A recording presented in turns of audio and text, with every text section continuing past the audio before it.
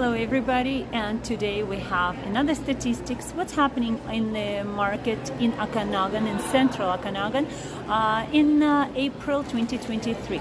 So single-family homes were selling for $1,051,000, which is actually just under 9% cheaper than last year, and it takes about 53 days to sell on average.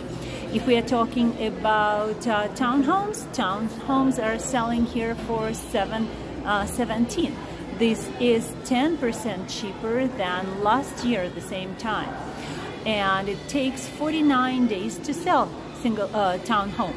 If we're talking about apartments average price was $528,000, and that is being sold within 49 days as well.